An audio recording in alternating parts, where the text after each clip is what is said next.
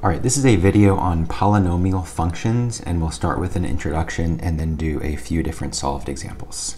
So you've actually studied specific sorts of polynomial functions before. Those are linear functions and quadratic functions. But today we're going to make that idea more general and look at more generalized forms of polynomial functions.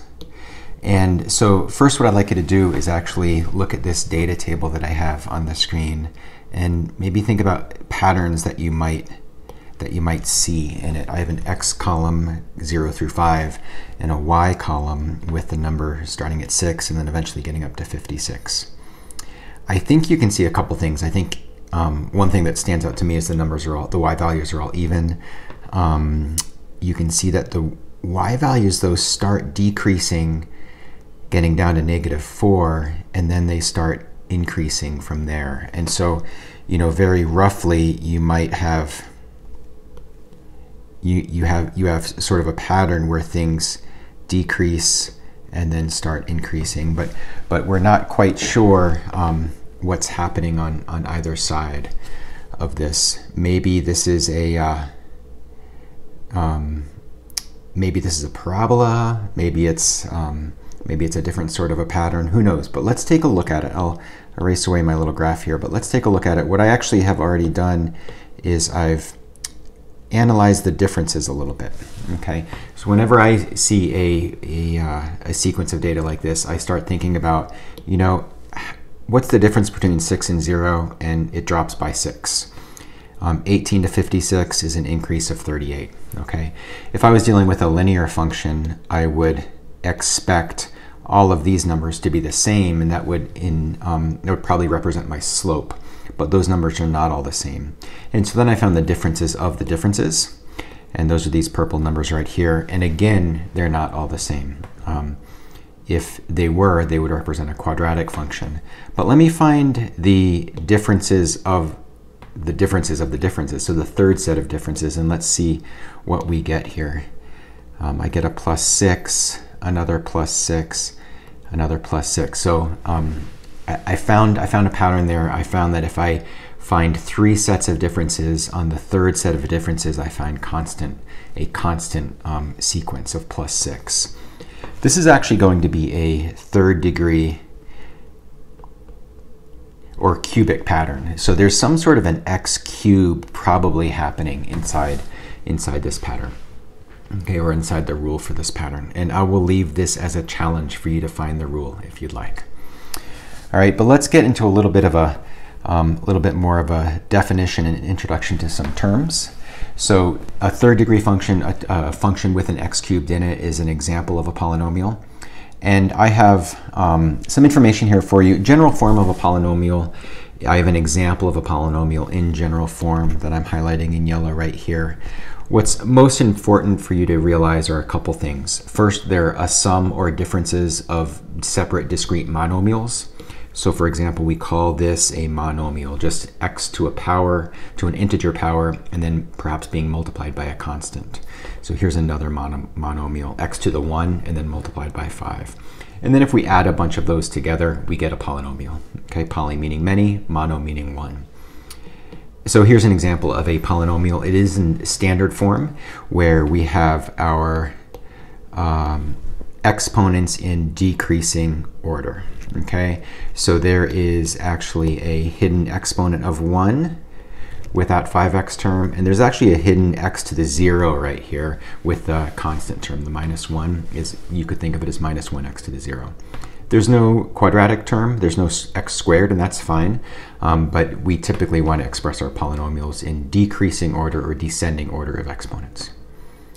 There are a variety of vocabulary terms we use to describe polynomials: linear, quadratic, cubic, quartic for first degree, second degree, third degree, fourth degree, etc. And by degree, we're just talking about the value of the highest exponent. So the example I gave you is a fourth degree polynomial. Okay, and so that's what I mean. And if I'm asking you to classify something by degree, let me move this down. Classify by degree. The degree is just the highest exponent. Okay, So the example I gave above again is a fourth degree polynomial. We could also classify by number of terms, and some vocabulary terms here for you are monomial, binomial, or trinomial for 1, 2, or 3 terms. This example I'm giving you is actually a 4-term binomial or a 4-term polynomial, so there's no special name for that. So we would call this a fourth degree polynomial with 4 terms in it. Some example graphs of polynomials that are just show the range of possibility, the range of different sorts of graphs that you can experience, okay, when you're working with polynomials. So once again, you've already worked with linear and quadratic functions, the lines and the parabolas. We're going to expand our thinking here to think about what we call higher degree polynomials. Okay, so some more vocabulary terms. We have an idea called end behavior, and we use the word up to describe if a polynomial starts out on the left pointing up and continues on the right pointing up. We use the term up down to refer to a polynomial that starts out on the left pointing up and extends on the right to a downward pointing orientation. And I don't care how many bumps and wiggles there are in between. We're just looking at sort of the extreme end behavior. Down up might be something that looks like this, where the polynomial to the left is pointing down, to the right is pointing up. And down, down, hey, maybe a upside down parabola or a downward opening parabola might have a down, down, or does have a down, down end behavior. Okay, so we can describe graphs of polynomials in that way. We can also think about turning points. So in other words, how many bends, how many maxima or minima, or how many times the graph changes direction, okay, in sort of that's an informal way of thinking about it. So in this up polynomial over in the upper left here, it has 3 turning points. The up-down parabola, or the up-down polynomial, has 4. The down-up has 2, and the down-down has 1. So we can simply count the turning points. And what we're going to see is a pattern like this. So if we have a 2nd degree, 3rd degree, 4th degree, or 5th degree. So a 2nd degree is a parabola. It's going to have 1 turning point. A 3rd degree can have 2 turning points. A 4th degree can have 3. And a 5th degree can have 4 turning points. So an nth degree polynomial can have n minus 1 turning points. That's the pattern we're looking for, okay? And it doesn't necessarily need to have that many turning points, but it can have up to that many turning points. It won't be able to have more, okay? A 1st degree polynomial, a line, has 0 turning points. We can also think about this based on even or odd degree, okay? So look at this up above. A 2nd degree polynomial can have up to 1 turning point. A 4th degree can have up to 3. So an even degree polynomial, 2nd, 4th, 6th, etc., it actually has to have an odd number of turning points. Okay, whereas an odd degree polynomial, a 3rd degree, a 5th degree, and 11th degree polynomial will have an even degree of or an even number of turning points. Okay, and that's going to help us with the end behavior as well. So if we have an odd number of turning points, that's going to be that means we have an even degree polynomial. And we have those examples right there, okay? So the up end behavior and the down end behavior are examples of even degree polynomials. Okay, so in other words, if the end behavior is the same, up or down, it's an even degree. And separately,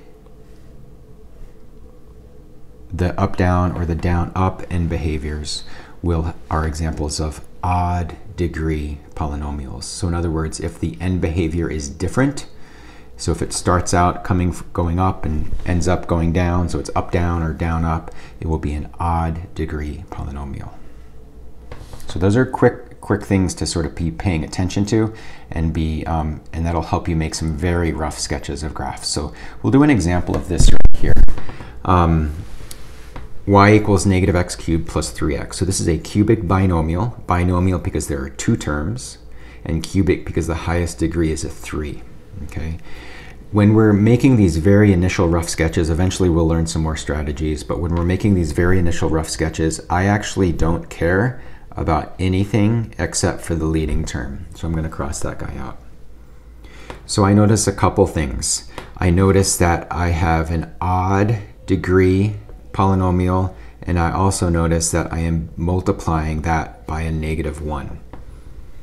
Okay, let's pretend we just had an odd or an even, or excuse me, an odd degree polynomial, so a cubic polynomial. Let's ignore the -1 for now, and think about what happens when x is really, really large positive. If we were to cube that, so in other words, if x is very far in that direction, if we were to cube a huge positive number, we would get a very large y value. Okay, and if we were to conversely cube a huge negative number, we would actually get a very small, very big, very large negative y value. Okay, so imagine cubing like -100. That would be a large negative number. So we have sort of a sketch of what the graph might look like. It looks like it might be a down-up graph, maybe something like that. However, I am then multiplying that graph by a -1. So I have to vertically flip my graph. So let me change that. And I'm going to hypothesize that my graph might have a very, very rough form looking something like that. Okay? The other thing that we can think about when we are graphing is we can think about the function as a whole and think about what a y-intercept might be. Okay? So for this one, if we plug in 0 for x, y is 0 as well. So we know that we go through the origin. So let's make a hypothesis, a guess about what our graph might look like. And this again is very rough. We're just trying to look for general patterns. We know we need a couple turning points, and we know that it's going to be up, down, and behavior because we thought about what the extreme values, when we plug in an extreme value of x, what y might look like. Okay, so again, just a very, very rough graph. Let's take a look at Desmos and see how we did. And it looks like we actually did kind of reasonably okay, right? It does have that up, down, and behavior, and it does go through the origin. One of our goals down the road, and this will actually be one of your goals in calculus as well, is to start thinking about what those points might be, the minimum and the maximum values. And then in this class, we'll definitely start thinking about what the x-intercepts might be as well. Okay, so lots of things to think about here, but our goal here was really just to plot a very rough sketch of a graph. So we knew it had up, down, and behavior because it was an odd degree with a negative initial constant term or a negative initial coefficient. Okay, and we just thought about plugging in an extreme value of x. And you could literally plug that into your calculator if you want. Plug in 1,000 into your calculator. Do -1,000 cubed. Okay, so essentially plug in 1,000 into that initial term, and you should get a large negative number. And that's how we know that our parabola or our polynomial is pointing downwards. To get to 1,000, it has to get to a large negative number. Okay, so you can literally plug in some values as well. One more example I want to look at, and I've started this one for you, and this connects to the data table that we were looking at the very beginning. We can do some thinking about what degree the polynomial is. Okay, so I have an example here of some x and y values. Okay, so that's my initial data table right there. And you want to keep in mind that this works as long as your x values are consecutive. So we're not skipping any x values. So -2, -1, 0, 1, 2, you know, we're not skipping any x values. And I just found a series of differences, and I just kept finding my differences of my differences, and I'm not quite done yet, but I wanted to show you what we get when we're done. And again, it's very similar to what we did at the very beginning here. So initially, I found these differences right here that I'll highlight kind of in gray. and I didn't see a pattern with those. And then I found the differences of the differences, and again, there's not much of a pattern going on. But again, once we keep going, the third set of differences, I'm actually can look ahead and I can see a pattern that's happening here. It looks like all those numbers are separated by 24. So I am going to, continue my work here, and I can see that these are all plus 24s once I find my fourth set of differences. Okay, so that final set of differences that I had to get to, they're constant. So what I can tell from this is if I had to go 1, 2, 3, 4 iterations to get a constant set of differences. So this is a 4th degree polynomial, or a quartic polynomial. I'll leave it as an exercise to you to actually find the equation if you'd like. Desmos has some tools to do that. But now that we know that it is a quartic polynomial, it should make it a little bit easier to actually find that equation. All right, we got through it. That was a bit of a long one, but we got through it, and that's a good place to stop right there.